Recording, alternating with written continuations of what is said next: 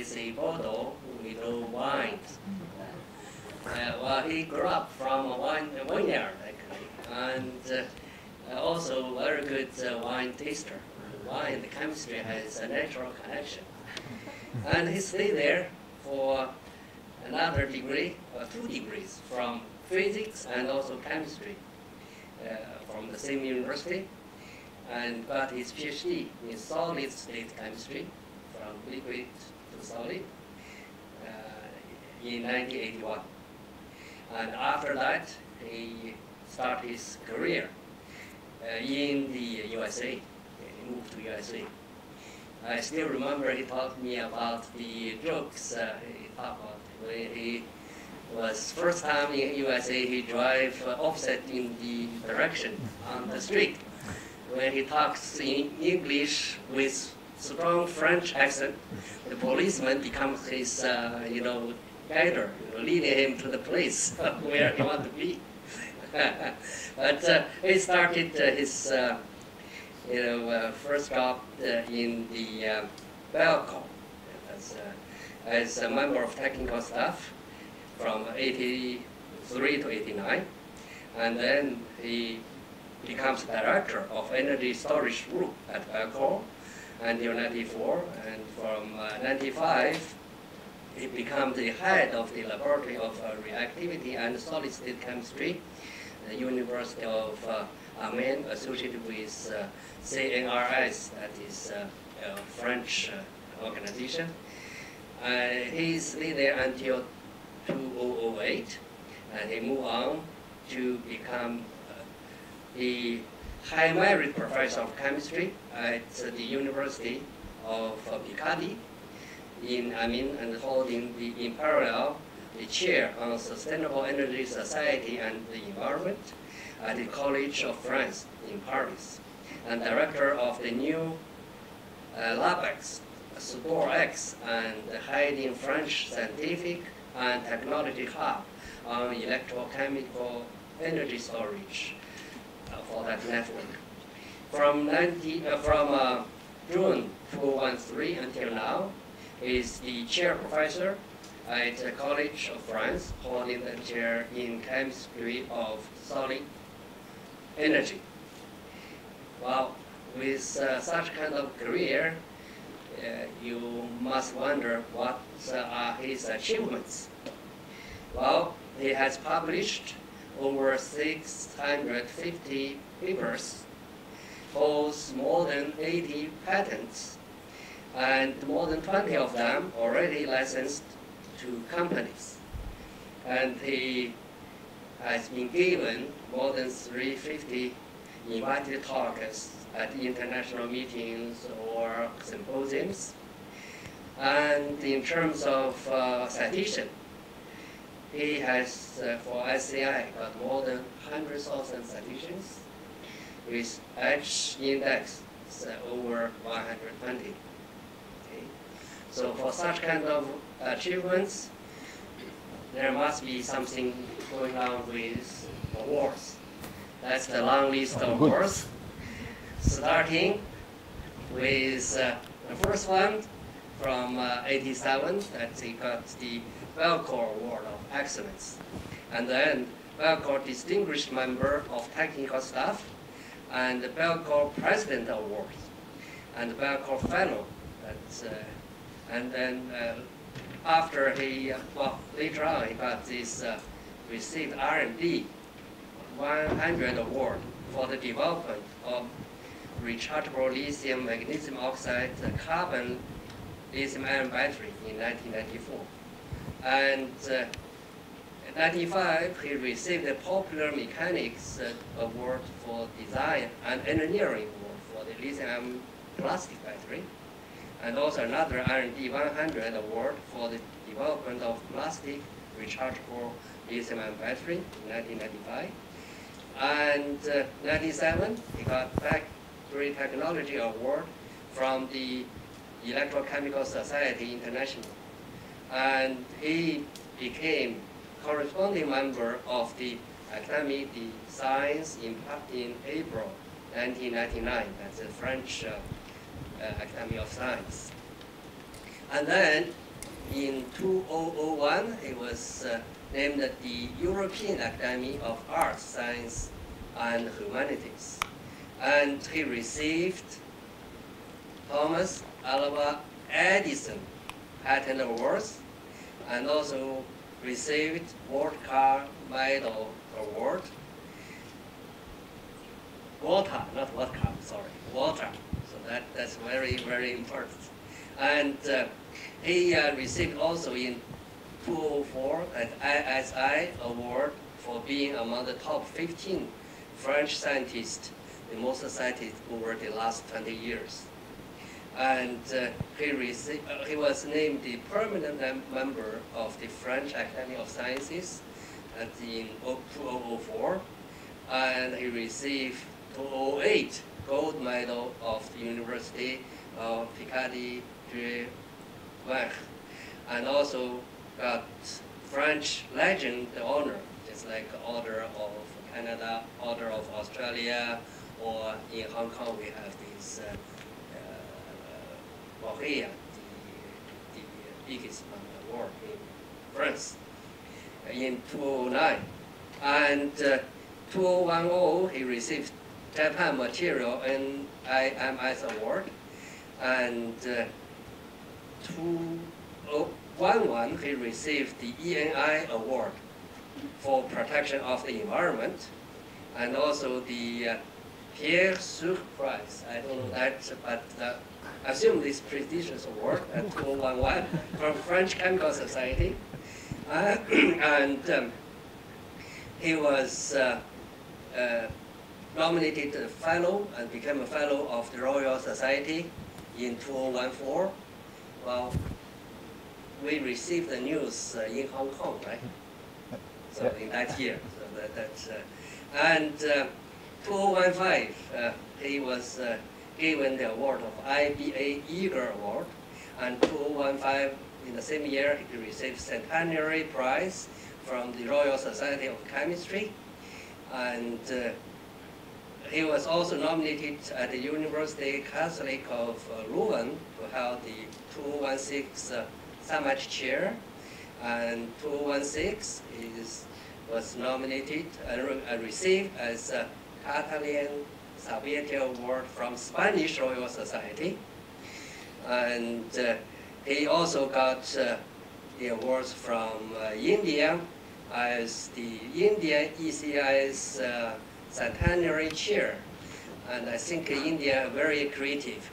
And there he gave two talks. One is Faraday lecture, another is Newton lecture. So now today we have the pleasure to have him to give a distinguished engineering faculty lecture. Let's welcome Professor Terence Kong.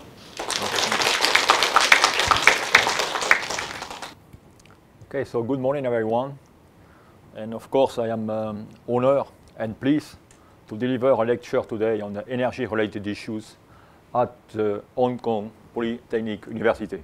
And of course I want to thank Professor Guan Shen for giving me this opportunity. So indeed, today I am going to talk about energy, which is related to the field of batteries. We'll talk about energy for the simple reason that it is our main today concern, and batteries are becoming the vital element of our society. As you can see, daily in the newspaper, a huge amount of media release about electromobility, about alliance between companies, about production of large-scale gigafactory, and so on. So today, and you may wonder why this is all about and what's really going on in the field of battery research. This is what I am going to try to do modestly today in order to give you a flavor of the type of research going on the batteries and what else. So to do this, the outline of my presentation is going to be as indicated here. And first, I will give you some tangible metrics in order to understand today's energy situation, its evolution, and the risk of climate change. So it's there. Okay?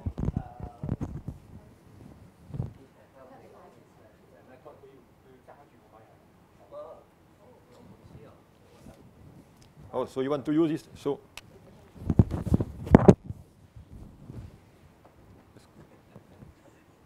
make sure everybody can hear you. So this, yeah, you put a little bit down.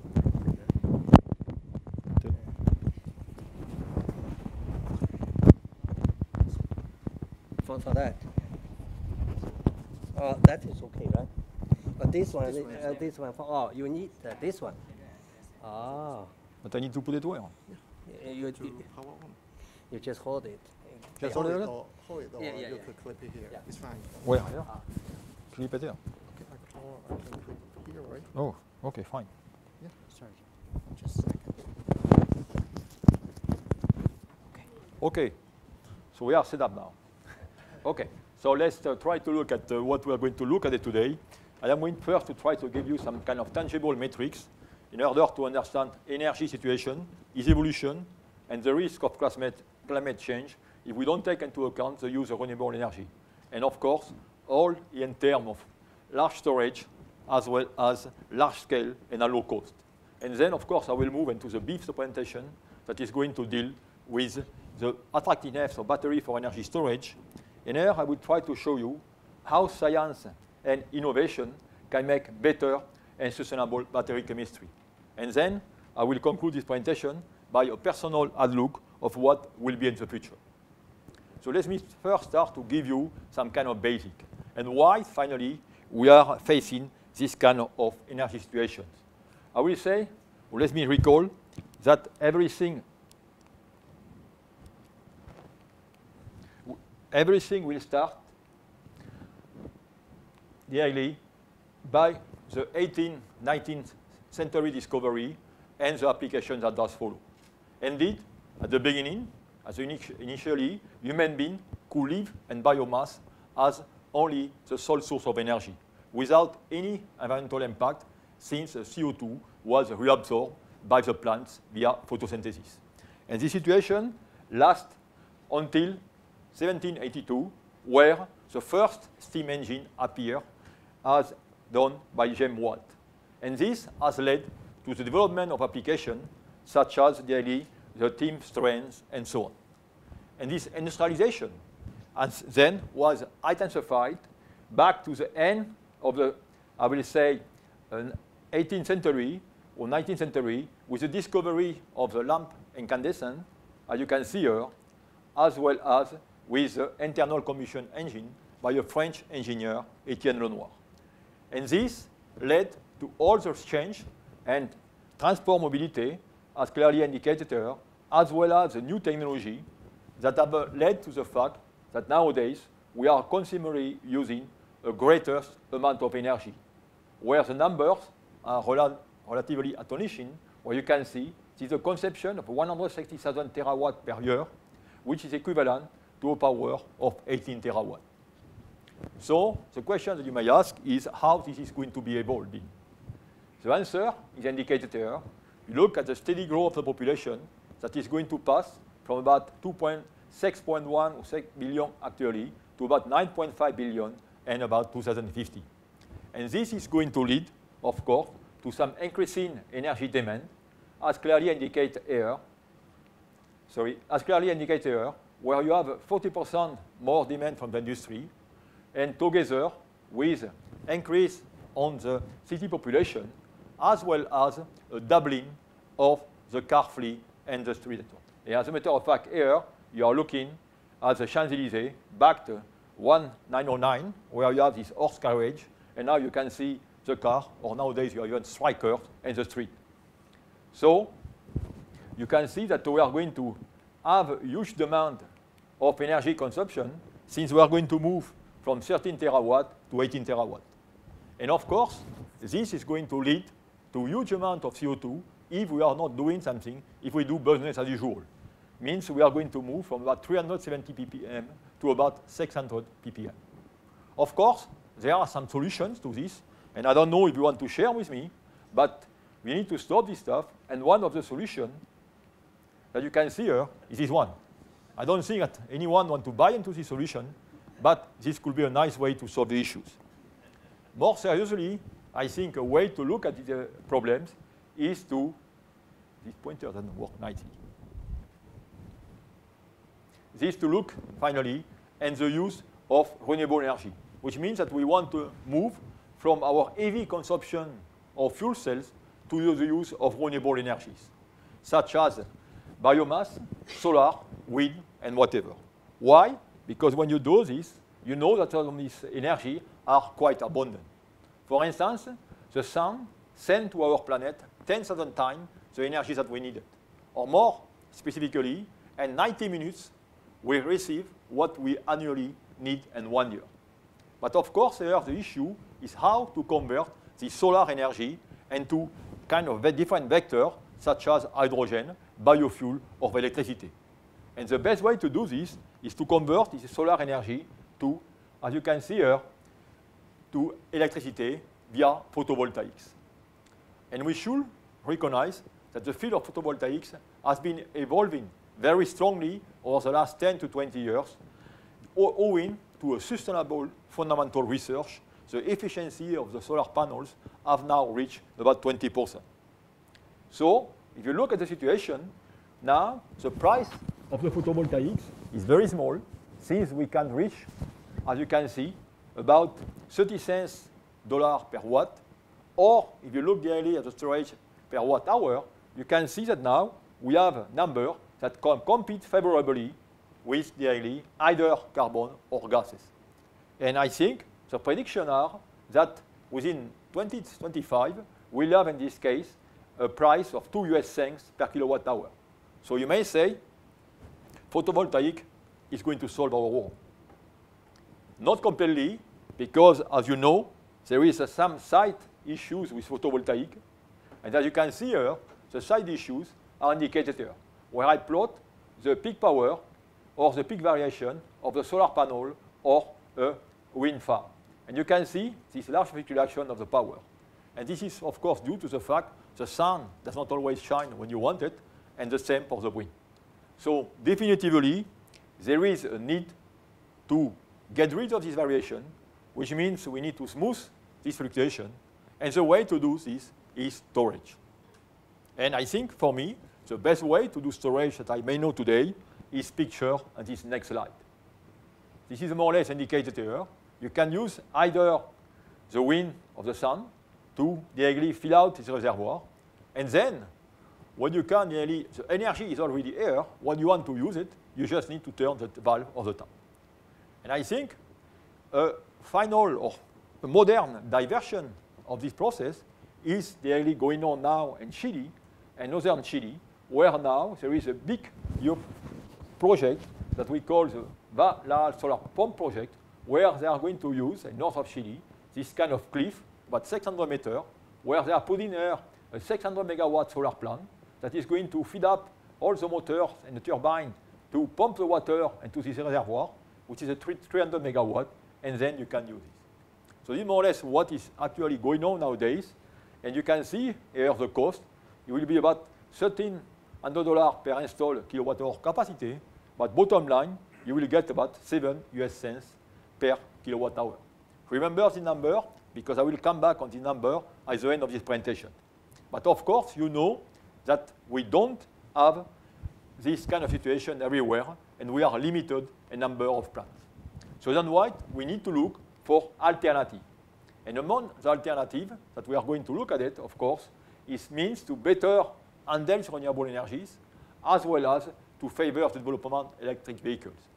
And to do this, we need indeed to convert chemical energy into electricity. And of course, the best device that is going to do this are going to be the battery, as clearly indicated here. And here, since you have a lot of young people, you may think that finally the association of batteries and electric vehicles is totally new. It's not. As you can see here, since the first car that does operate on batteries, you need to go back to 1899, and this is from the Belgian Camille Genazi, which with this car, equipped with lead-acid battery, that he called also the jamais content, or the never satisfied, in reference to his wife. was able to reach 109 kilometers with autonomy of about 80 kilometers. So this more or less was the situation. And the same goes for the batteries. The batteries are new. There is a long story beyond it, and the story goes as follows. The batteries, here, it's interesting to see the way that they come out. They come out from this gentleman, that is Luigi Galvani, who one time was doing some cooking, and with some kind of frog legs, where he touched the frog leg with two different types of elements. And he found that the legs was kind of contracting or expanding. And what he did, he claimed the muscle produce electricity. And this story is interesting because it's always the same in research. You always have a colleague that is smarter than you and try to do the experiment repeated. And the colleague was Alessandro Volta. He did the same experiment, observed the same facts, but interpret differently. He claimed that it was really a pure coincidence of having these two different metals that were immersed in a kind of tissue muscle liquid that were able to produce electricity. And of course, you may have an idea, you need to prove it, and to experimentally prove, he designed this Volta cell, as clearly indicated here, which is really a stacking of zinc copper disk that you will really pi along this sequence as indicated here. So of course, this go back to 1800, and there have been a large amount of development since within the battery field. And here I try to summarize one of the most main technologies that has been developed, going to lead-acid batteries, nickel cadmium, nickel metal hydride, and reaching here the lithium metal batteries and so on. And if I want to compare this battery and plot them as indicated here, I can use here the energy density as function of specific energy, where you have this well-known technology, and you can see that out of them, the lithium technology is the one that is going to give you the best performances. And I should say, the discovery of lithium technology has certainly been the greatest advance in electrochemistry of this last century. So today, of course, I'm going to take my examples by looking at this lithium technology. And first, I'm going to show you how this technology does work. This is more or less what you have, all of you, in your hands. This is these two electrodes, which are insertion compounds, which means materials that can uptake and release lithium as you want it. And they are separated by a non-aqueous electrolyte. So when you use your laptop or your phone, what you do here, you generally measure the voltage as function of capacity.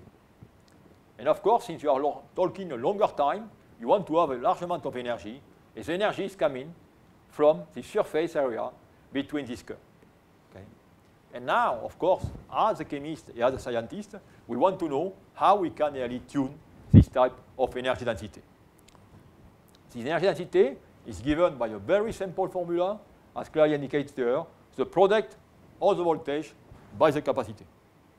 And of course, as a scientist, you want to know the origin of the two different factors, and the voltage is coming really from the band structure of your materials, because when you have a structure, you know where the atoms are, and the electrons are going really in a type of band. So the positioning of this band is going to be very important. And then, of course, the capacity is going to depend on the number of holes in the structure that can accept or release the lithium. And this capacity is given really by this formula, which is a classical formula where X is the number of electrons and M is the number of vacancies. So you can see this will be only the two formulas that I'm going to have in this talk. So it won't be too much. Okay? So now, of course, we are going to see how we can improve the systems.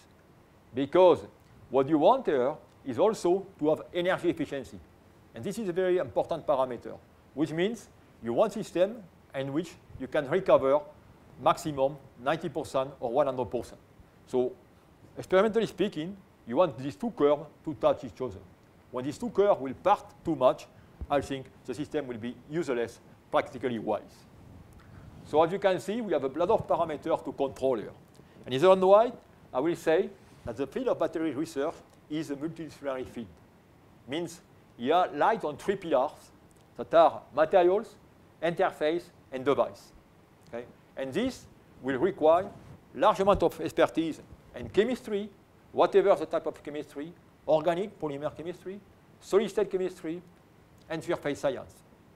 It will also request a large amount of expertise and analytical techniques, which will, of course, electrochemistry, as well as in situ characterization.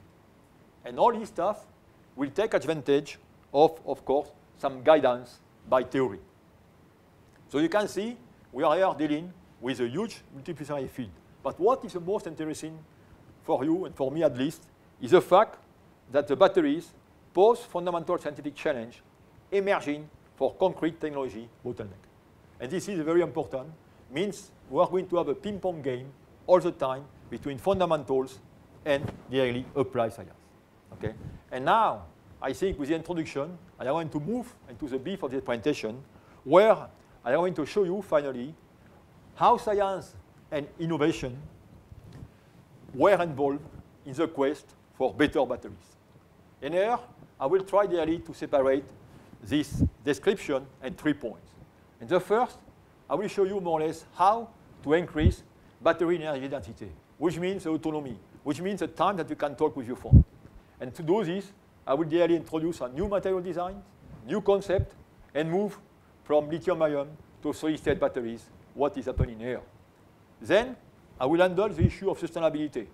And I will show you here what are the material processing, how can we use electrode from biomass, and how can we develop a technology that is less demanding in terms of materials, which means sodium-ion or aqueous system. And then, I will bring you to the future and try to show you how to develop smart batteries, and which in this case, I will talk about the next generation dealing with sensing and self-healing batteries. So this is more or less the menu now we have for the next about 40-45 minutes. So let's start first to increase the battery energy density.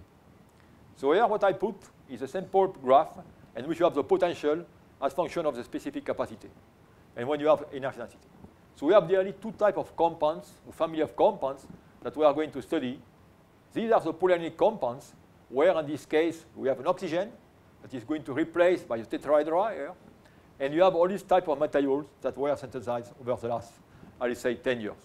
And the advantage of these materials is they present some safety advantages, but the drawback is the energy density is relatively low. And then you have really this kind of layer oxide compounds, as indicated here, where you have high energy density. And today, for you, I will really try to develop what has been going on in the last 10 years in these materials, in order to show you that the compounds that we are using today in our battery, by going back to fundamentals, we were obliged to come out with a totally new paradigm, a new concept of designing materials. So let's start with this layer oxide. Here is the structure, relatively simple, you see, very layer structure, where you have the metal layers, and in yellow, the lithium atoms. Okay? Now, for people who are not good crystallograph, you can remember this very easily. Take the French millefeuille, where you have the crust will be the metal layer, and the yellow will be the lithium, the cream. Okay?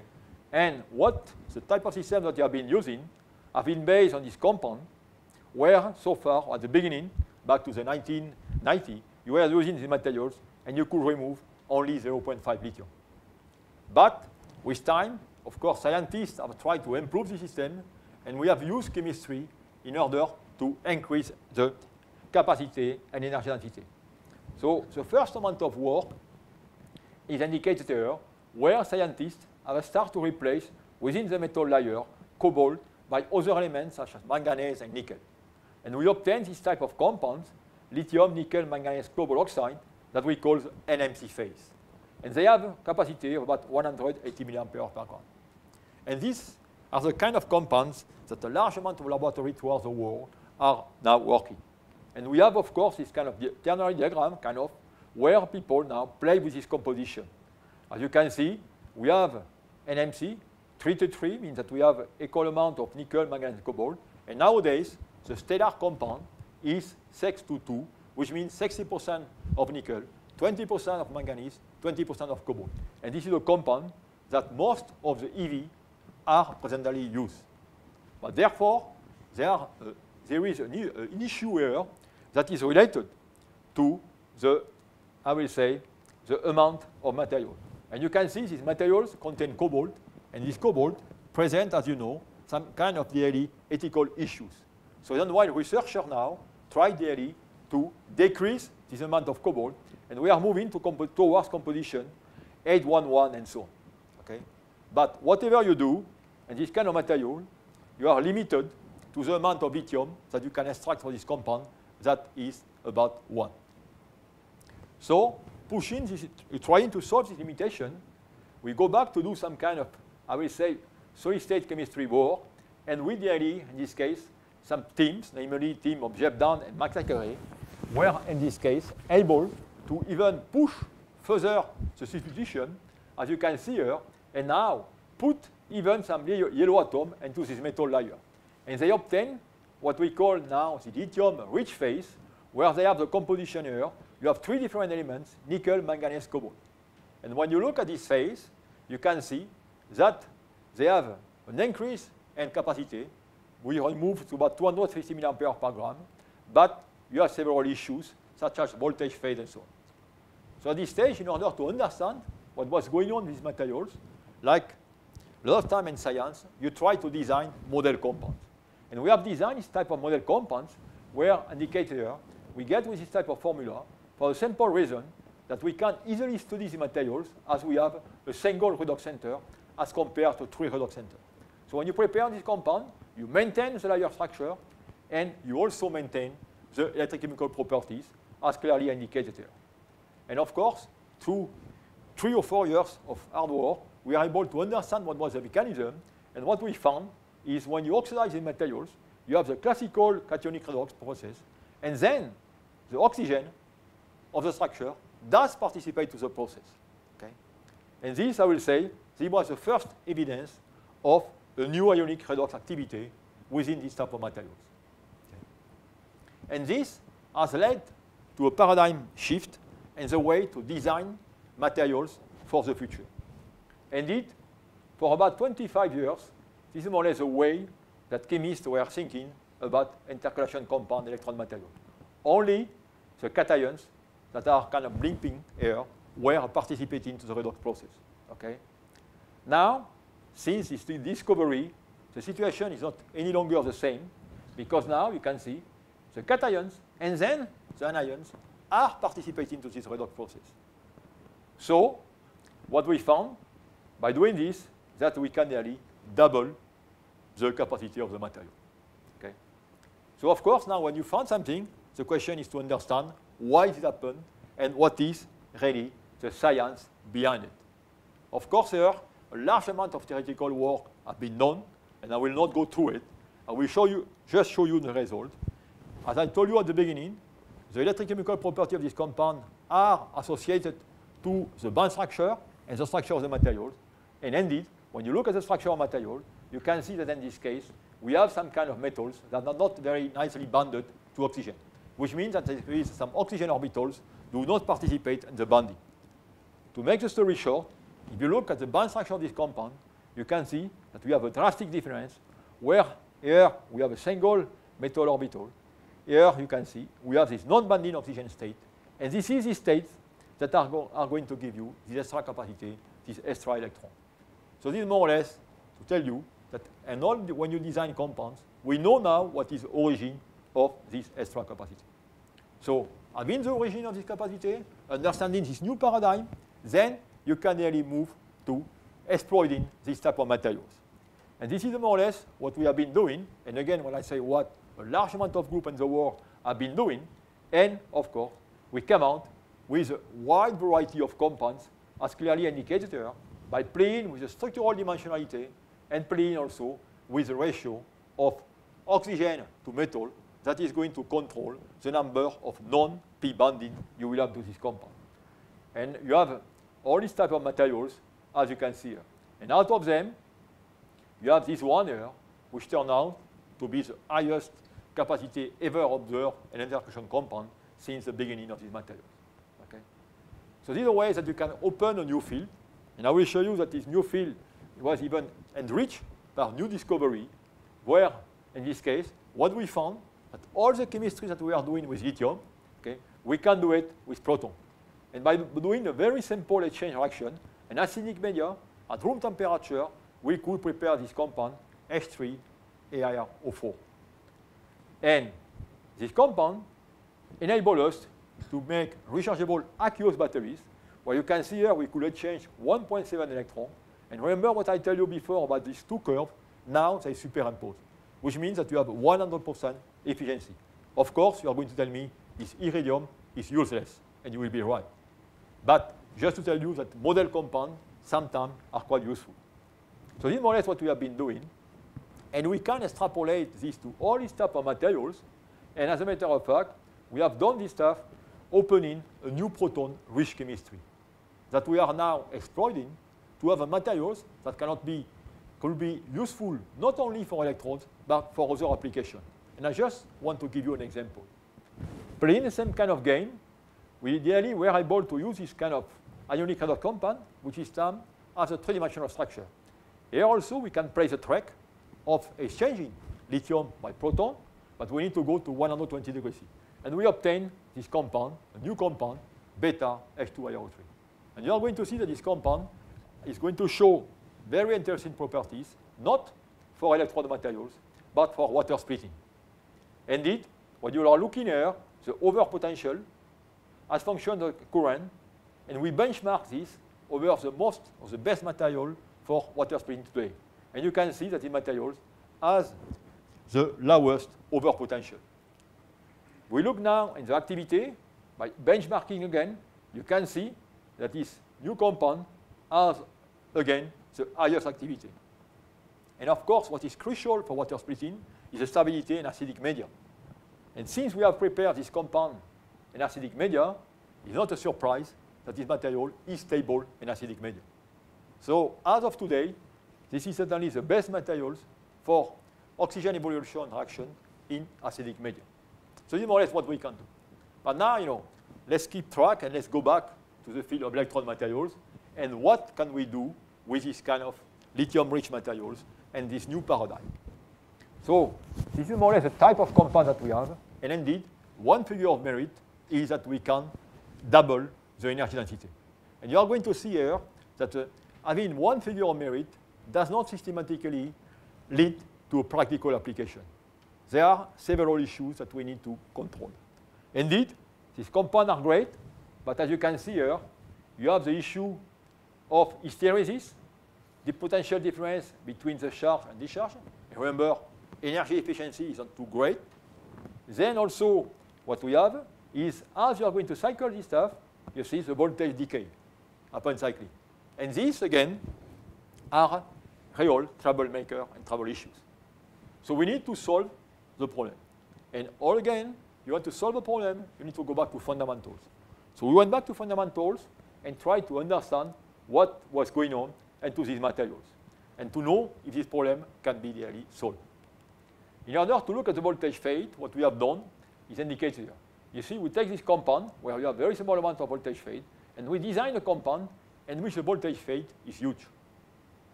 And we really cycle the material for 100 times, which means that you have used your battery 100 times. And we compare what's happening after locally. You can see here, everything remains in place. The atoms remain at the place. You have the air, the metal layer, and nothing between. Now, when you look at this compound, you see that atoms have been moved out of the main daily layer. And what is happening, if you look at the structure, is relatively simple. When you are going to oxidation, you see this blue atom here is kind of moving towards this octahedral size, and it gets trapped in tetrahedral size. So we found out that only a problem of cation size was responsible for this voltage fade. So this, of course, shown that we have find the origin of this voltage fade, and here we provide chemical clues to enable the use of lithium-rich NMC for the next generation of batteries. So this is more or less what has been going on these positive electrode materials. But of course, having this positive electrode material, you also need now to define or to find which will be the negative electrodes that you can really marry into a lithium-ion cell. And to do so, there have been a great amount of work dealing with carbon. This is more or less what you have today as a negative electrode and most of your lithium-ion batteries. But there has been, over the last 10 years, a huge amount of work dealing with lithium-alloying reaction, and namely this type of compound of silicon. So this is great because you can see the capacity is 10 times greater than with carbon. But unfortunately, when you try to put this 4 lithium into silicon, you are, in this case, going to electrochemically ground your particles, and you are going to lose all the electrical contact. So here, people have really tried to do a large amount of science and more or less move to different strategy, which consists in moving to nanoparticles in order to release the stress during intercalation and prevent the cracking, or doing this kind of nanostructure to obtain this kind of composite that are indicated here when you have 90% of carbon and 10% of silicon. And this type of composite are entering the market now. Panasonic is making some cells using this type of negative electrode. So this is more or less what is happening. But of course, where we are today. If we look where we are today, I summarize a little the evolution of the performance of the lithium-ion cell as function of time. And you can see here, we have the materials I was talking, 622 versus carbon. We are here. This 811 versus silicium is appearing. Now, lithium-rich NMC is the next generation, and we are here. But of course, people in the field, battery users, car makers, will like to have always greater energy density, and so on. So the question is, how can we really go beyond here? And there is a large amount of research here going on, looking at what will be the next. And of course, to do this, you need to look at new cell chemistry, new cell design, and I say, is really now what I will say is happening. People are looking, what they look at the, more or less the next revolution is solid-state lithium-ion batteries. So let me take only a few slides, 4 slides, to convey to you what is the situation on these solid-state lithium-ion batteries. First, you need to know why this did happen. This did happen for the simple reason that battery is a business driven. And this is simply Toyota that make an announcement about 5 or 6 years ago now that in 2020 we should have solid-state batteries in the car, and we could replace even in the Tesla vehicle the present battery by solid-state batteries. And of course, a large amount of company went, strategically speaking, to do the same. Let's go back to the science, and let me tell you why, indeed, solid-state battery have the possibility to increase this energy density. So now we are going to look at the system where you don't have any longer the aqueous electrolyte, you have this solid electrolyte. Okay? So it means that there is an advantage in terms of safety, means you don't have the risk of explosion or inflammability. Then there is also an advantage in the way that you can put this battery together, to assemble this battery together. Because now we can use what we call in our jargon this bipolar configuration, in which now you have the simple current collector that can be sustained both positive and negative electrons. And this enables you to have a better compact battery and a greater size. And what is very important here is when you use lithium metal, here you can really gain quite a lot in specific energy, here 60%, as well as in energy density. But be careful here, this only if you really go to lithium metal.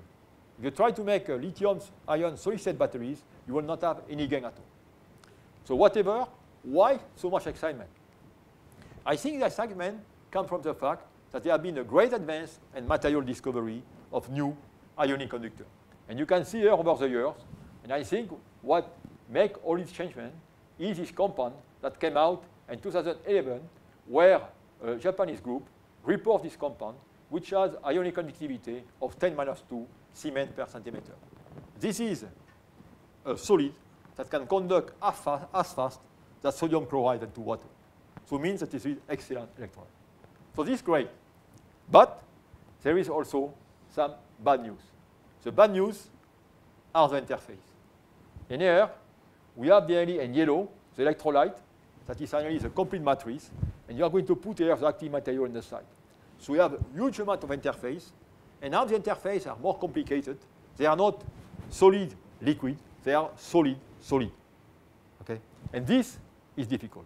So we are going to have a problem of here grain boundaries, a problem daily of lithium dendrite, as you can see here, and of course, we need to develop a type of new chemistry or different chemistry, surface engineering, in which we need to make kind of core shell particles or develop, I will say, a synthesis approach or cold coating approach to make this material.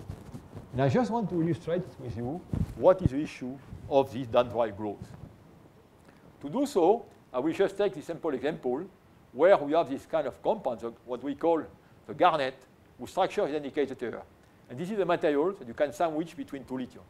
But as you can see here, this compound is an oxide. It has very bad wettability. So in this case, you are going to have a large amount of voids, a non-uniform surface, and you are going really to promote the dendrite growth. And you can see the idea here by doing this simple current voltage measurement, where suddenly you see some spikes here, which are indicating that you are creating dendrites.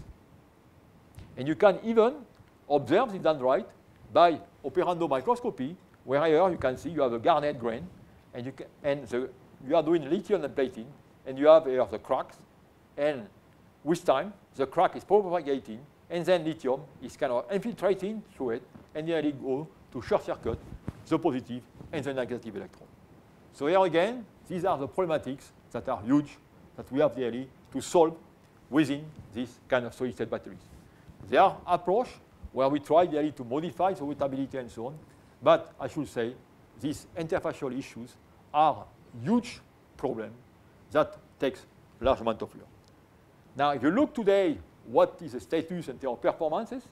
Here you have all the data that has been collected in the world on this type of system.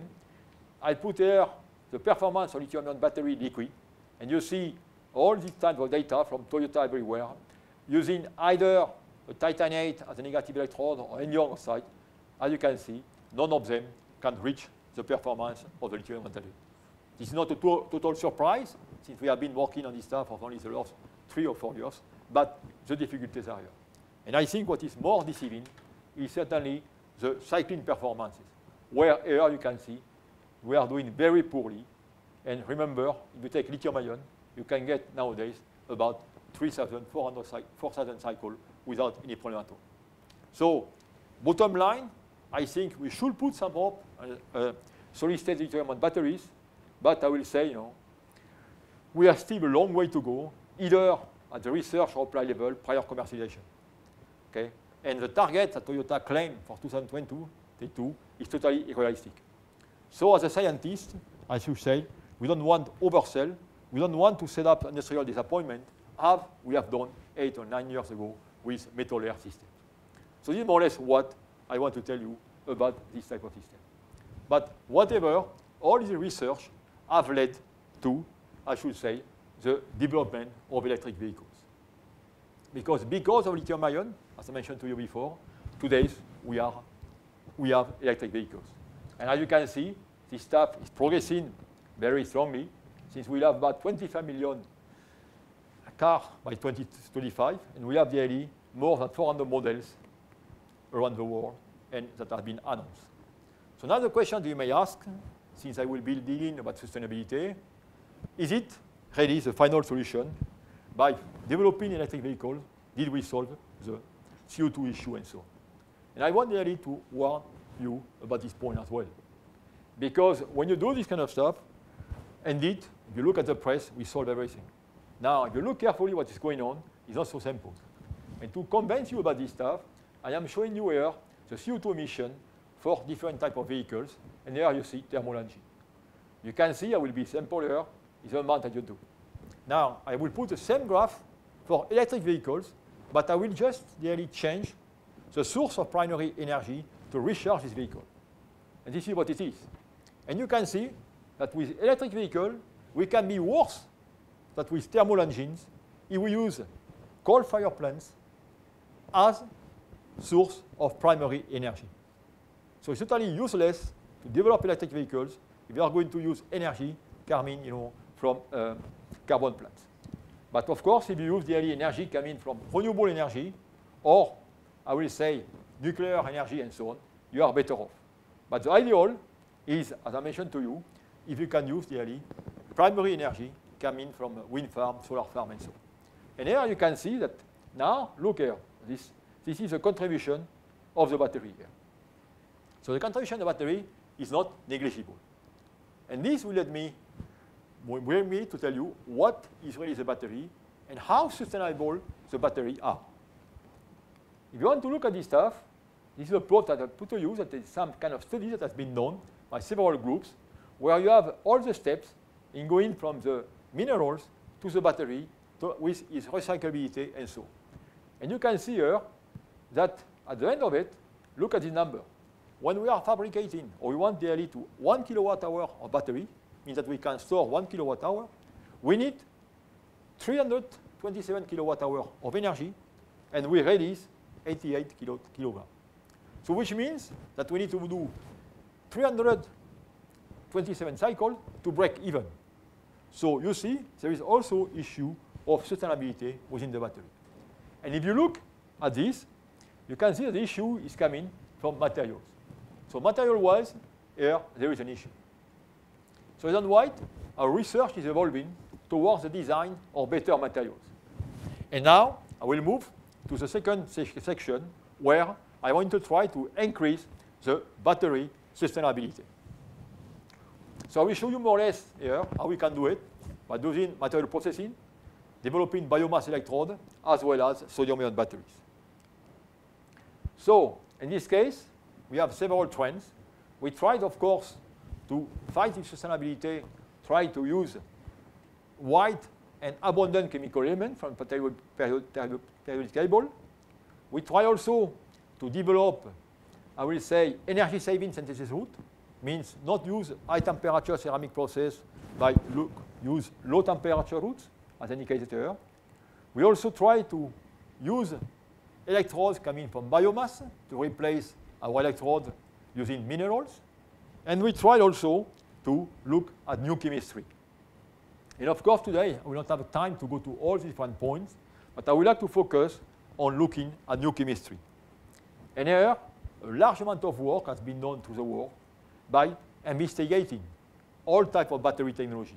Of course, we have lithium-ion, we have sodium-ion, lithium-air, lithium-sulfur, redox flow, solid-state batteries. All these systems are heavily studied today. But if you look now at the maturation stage,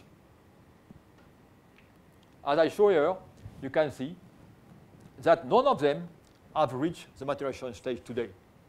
There is only one that is coming very close, that is here, the sodium-ion battery, as I indicated. And this on white, I will simply focus now all the rest of this presentation, or part of it, to a certain extent, to the sodium-ion batteries.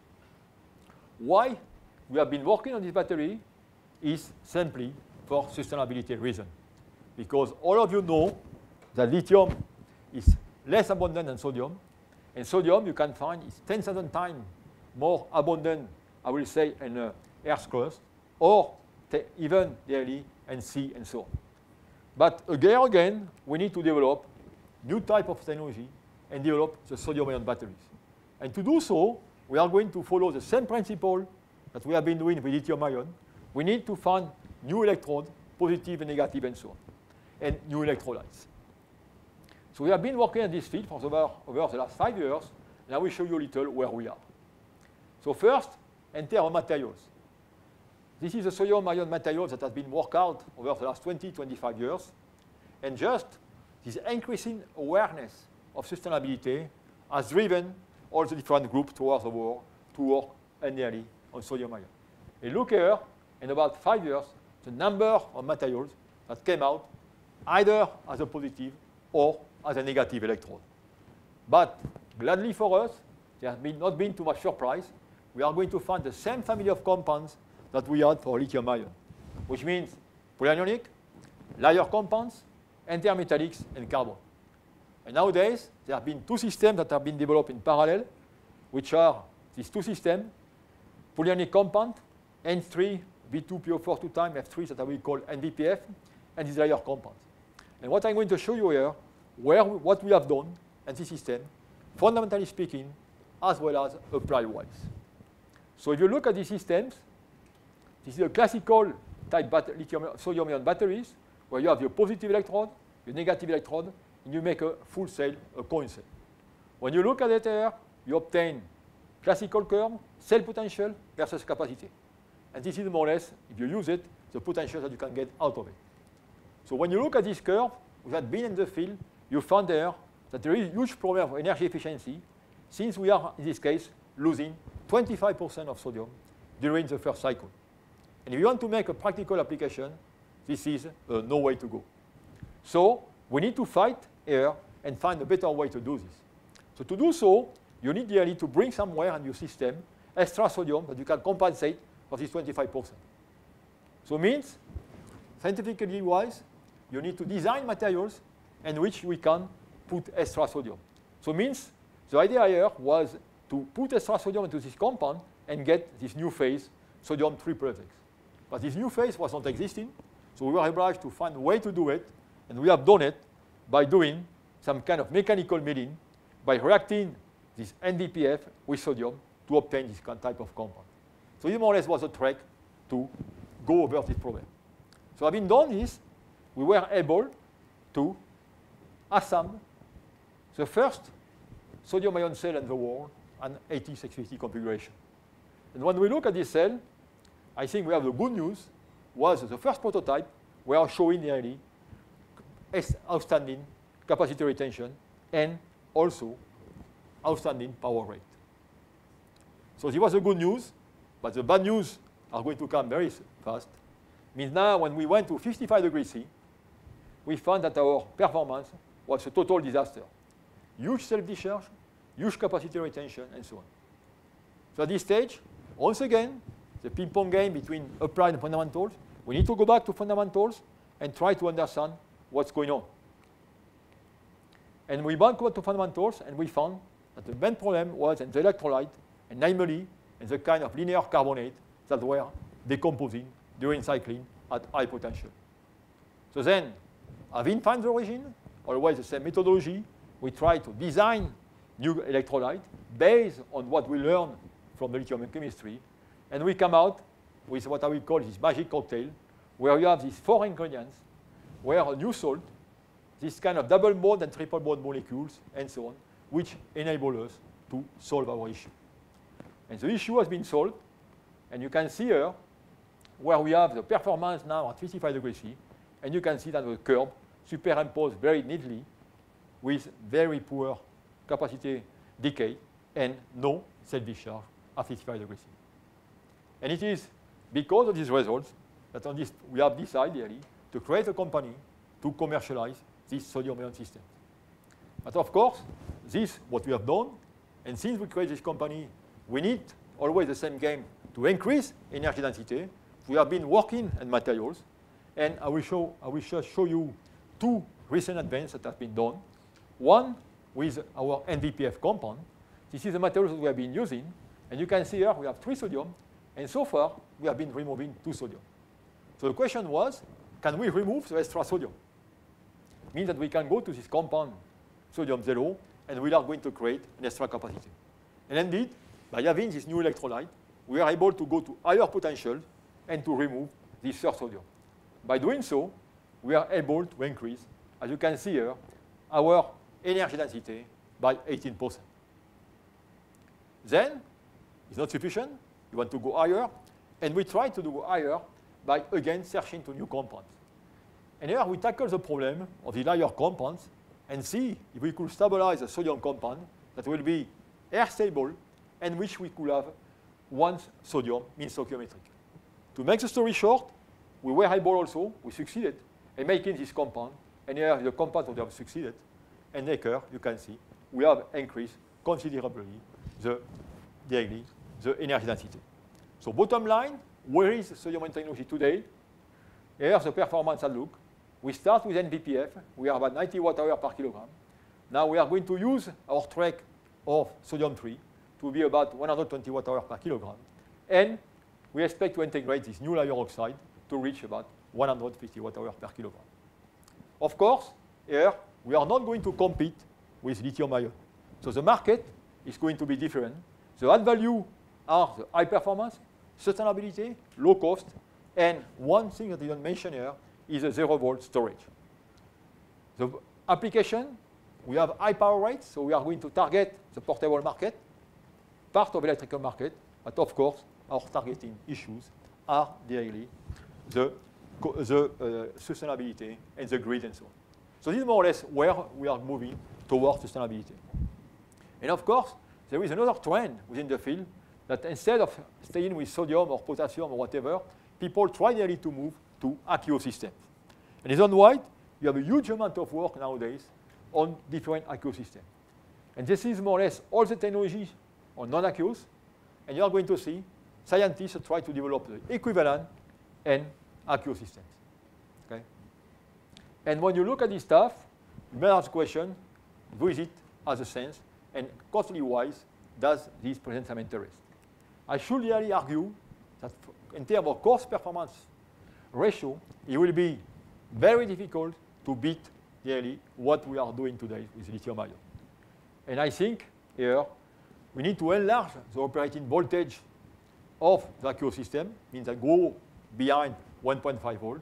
And I think there is a new direction that has been brought into the field by what I talked during my classes early this week about this water and salt of the super concentrated electrolyte. Okay? So this will conclude what I want to tell you about the second part of this presentation, dealing with sustainability and how we were able to design better sustainable systems. Now, I would like to move to the third part of this talk, which will be more or less what will happen in the future and where we are going. So it means future research areas for making smart batteries, means for sensing, monitoring, and even self-healing batteries. So I should say all of this has been really drawn by a person that all of you don't know is Elon Musk.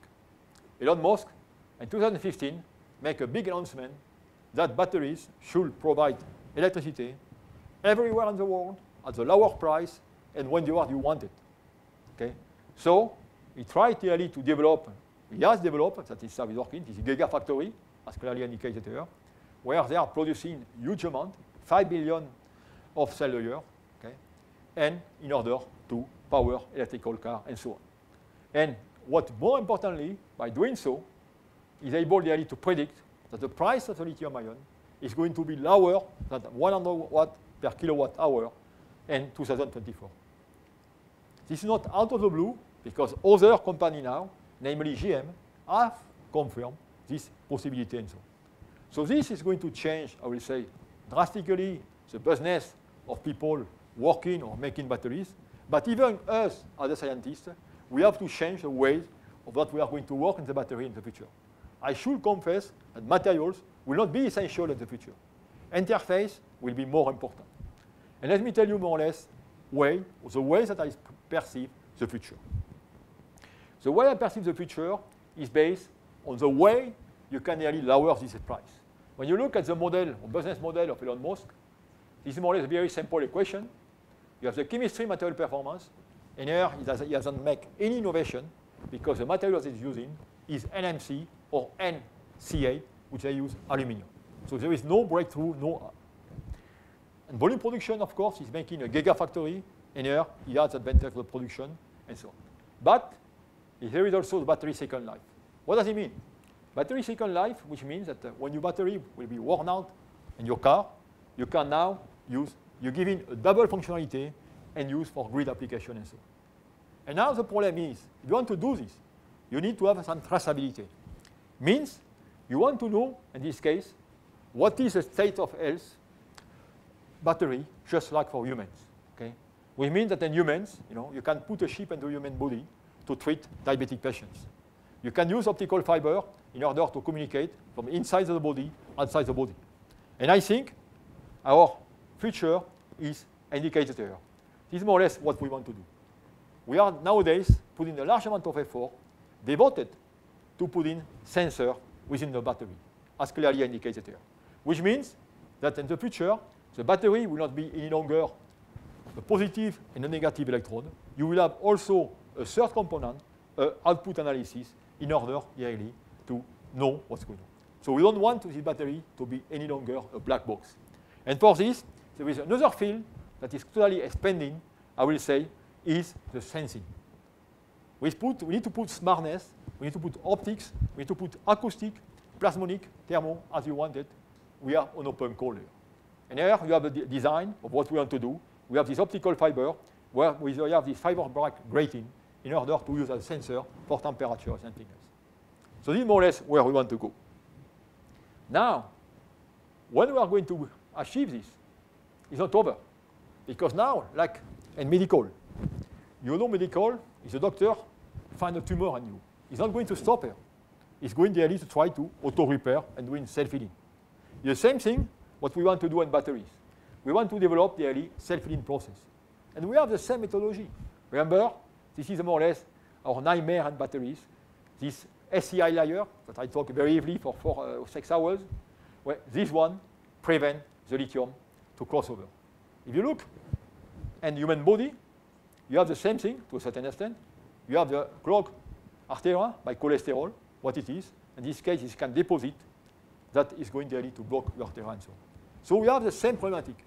So what we want to do here, we really want to design, as mentioned here, this kind of system in which we are going to introduce, in this case, molecules and so on within our battery to start with, and then we are going to be using a stimulus to trigger these kind of molecules and to go to repair the defect placed within the battery. And of course, this is a complex but exciting science, which is at the crossover of many disciplines. How we are going to do this? We are going to do this by exploring also a domain that has not been touched a lot within the field of batteries, which I will say is the membrane, the separator. This is more or less a dead weight in your battery today. Okay, we don't put. What we want to do, we want to take advantage of this stuff to create either this heterostructure. We want really to do functionalization, or we can really use this matrix to encapsulate what I will call self-healing molecule that I can trigger. We do this, we have started to do this, and we have developed this has been developed already. You see more or less these SiO2 particles, in which we have a PO rod, and which we have threaded some cyclodextrin here. And you can see, by doing this kind of bonding here, bridging, we can bring back this polymer together. So we are proceeding here. So what will be in 10 years, 20 years, battery will look like? I am dreaming, but here what I think is. This is more or less our battery system, and this is more or less our sensing. As soon as you are going to have temperature increase, whatever, you are going to send a signal to the battery management system. This battery management system is going to activate the actuator that are going to provide the stimulus to trigger the release of one molecule to go to repair to the system. This is certainly science fiction for you, but this is more or less what we are really working and what I am pushing at the European level to develop this big European flagship on batteries that will be addressing this point beside artificial intelligence of interface. So this is more or less what I think the future will be. So time has come to conclude this presentation, and I will try to conclude here by 2 things. First, as a chemist, we are lucky that we have a periodic table, and intuition will be still a nice game that I hope I can play for a long time, and to develop new materials. Okay? You can see here, we can develop new materials, but unfortunately, out of hundreds of materials that you develop, maybe a single one will get into a battery product. So you want really, in this case, to accelerate this development. So we do, and people have been trying to do this computational chemistry, which means to establish a material genome and to model interface and so on. People have done by the FDA and so on, and now people want to introduce artificial intelligence to facilitate this discovery of material, of this mastering of interface. But what, and I try to briefly show you to the presentation, is also important, is to see more or less locally what is going on. And I think locally, as you can see here, we have seen that by microscopy, I show you how we are able at the atomic scale to solve this voltage fade and the lithium-rich materials. And my dream will be really if we could do the same thing with the electron. And I think if one day someone design a technique and so on to localize the electron, this is going to be a revolution in the field of electrochemistry, the same way that microscopy has been a revolution in the field of material science. Because there we can locate where the electron is going to go, we can look at transfer reaction and so on. And this will not impact only the field of batteries, but also the field of photovoltaics, the field of water splitting, since both all are based on the same common denominator that are really exchange reactions. And of course, sensing and self-healing is the future. So with this, I still want to you and to leave with one message. I hope that I convince you through the presentation that to work on the field of batteries, you need to have a synergy between the scientific and technology knowledge. And I think this is essential for battery research. But I want to warn you, basic research must prevail. And here I will make two quotations. One from a French scientist, which is Jean-Yves Courteau, who is a sonographer, was writing, applied research generates improvement, not breakthrough. Great scientific advance spring from basic research. The other one is Nobel Prize, François Engler, fundamental research is needed to make progress, which you cannot do solely by copying others. If you only do applied research, you quickly lose creativity. So again, my message, please try to play a ping-pong game between fundamental and applied. This is, for me, essential in the field of batteries, but in all other fields. And with this, I would like to thank, of course, my institution and all my colleagues at the Collège de France who have been working. And I want to thank you. Thank you very much for the excellent talk. Now, the floor is open for questions. Anybody want to ask the first question?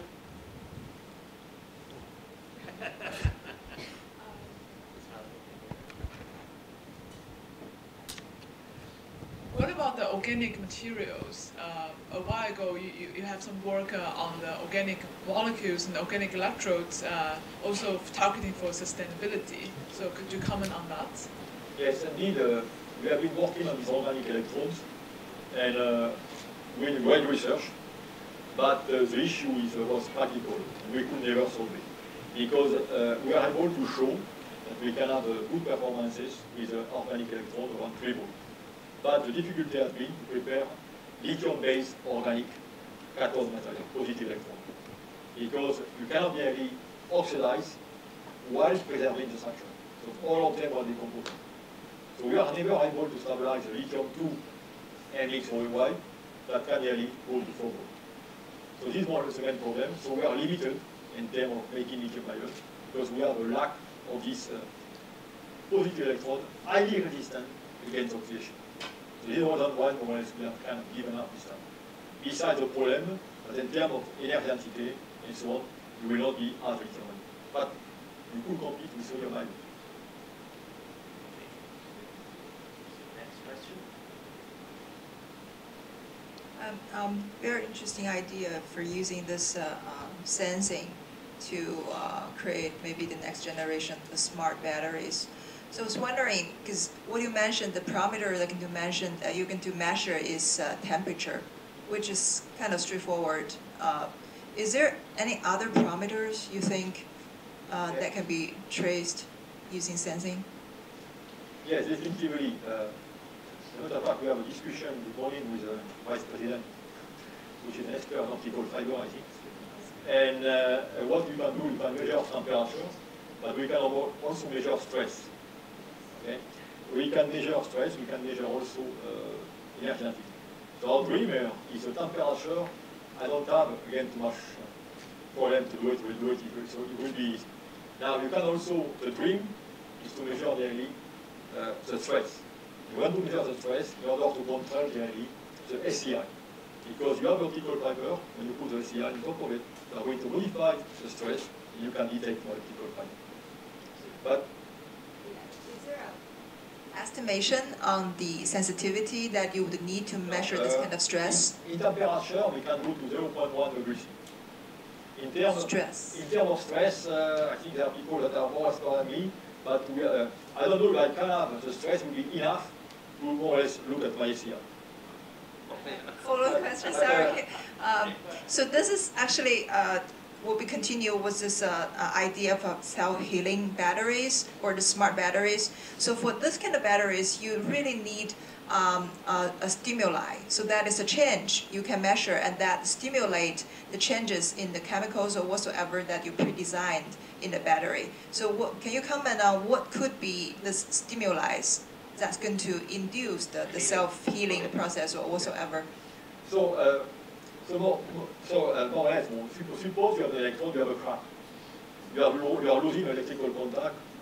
In this case, you send the molecule that will electropolymerize at this crack. And you make the conduction. But I think, in terms of sensing, what is the most important? I think the sensor, we may identify. The most difficult part is going to make sure that the sensors that we are using are stable within the chemical environment that we are working with. I think this is more or less the most difficult part for me. Thank you very much for the very interesting talk. I'm not in the battery area, I'm in the fiber optic sensor area. A simple question is, you're thinking of using an FPG sensor in your battery. So the idea is just to measure stress or temperature or some other stuff. Yes, at the first we'll have to measure temperature. Because just to give you, believe it or not, if you take electric car, okay, they don't measure temperature.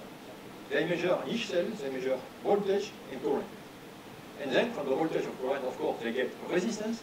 And from the resistance, they make an extrapolation of the temperature. But we have a single sensor and a module, which means we have 16 cells. And they do BMS. So what we like to know, which is very important, within the cell, only 2-3 points we can find.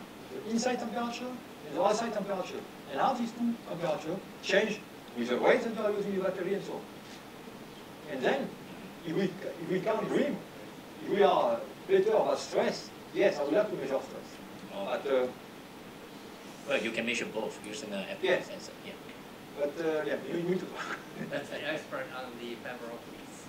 Because interestingly, because I'm working with railway company, they're interested to measure temperature of the battery in driving train. So Okay. much bigger batteries. Yeah. No, maybe a personal comment, I think in 10 years from now, the sensing will be in the battery. So it's no doubt. We are obliged to.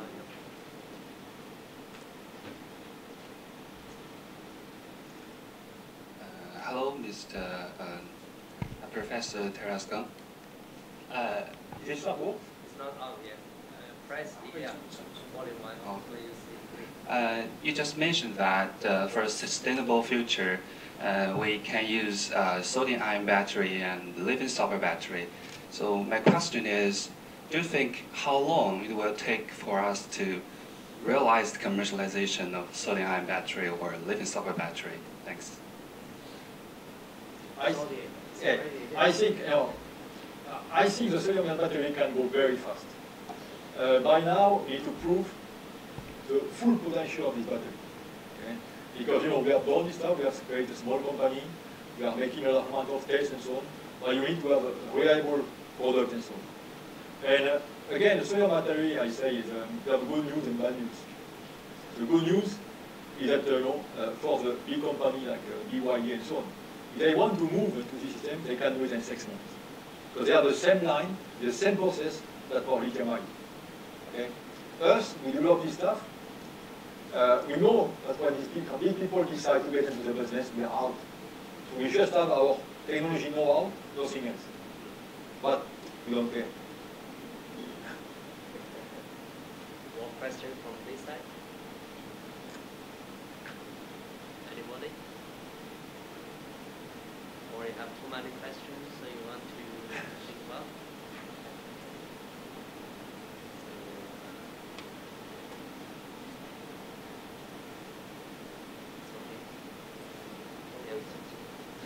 We have more private time these days. Well, maybe I ask a question. Yesterday, we were talking about the interface. So we had impression that the solid-state battery is far away from reality. But from today's talk, it seems we are a little bit more optimistic. So, No, I think my team still remain the same. But we try to convey science. yeah, And in science, you can never say never. sure. Okay? I'm skeptical about the speed at which it starts developing. But I think it may be feasible long term. But I will not say, if we never have. Sure. Never say You have never. to be careful. Just. Maybe I ask another question, because for all this lithium-based technologies or sodium whatsoever, so that basically will be based on the migration of the cations, lithium or sodium. And there are recently research on employing the migration of anions. So there are fluorines and things like that. Can you comment on these research as well? Yes, indeed. There have been, but not a large amount of work that has been really going on with, instead of using, as a matter of fact, they call the technology fluoride ion. It was a work on Mark Fischner, I think, in Germany. But again, there are a lot of difficulties. Number one, of having the positive electrode and the negative electrode. And some of the materials, they do it either on the solid state, they want to do it as a solid state because you have a good fluorine ion conductor. But then after they have the problem of positive and negative electron. So I think it's very tough issues, and they given up, and they moved to chlorine to play the same game. So it was a nice try, but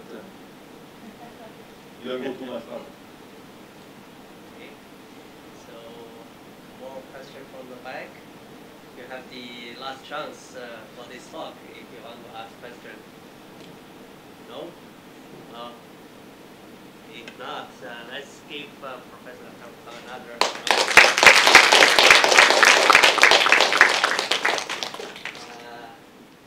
It's not finished yet. This is this. I need to This is the yeah the engineering faculty distinguished lecture. We have souvenir from the faculty. Yes.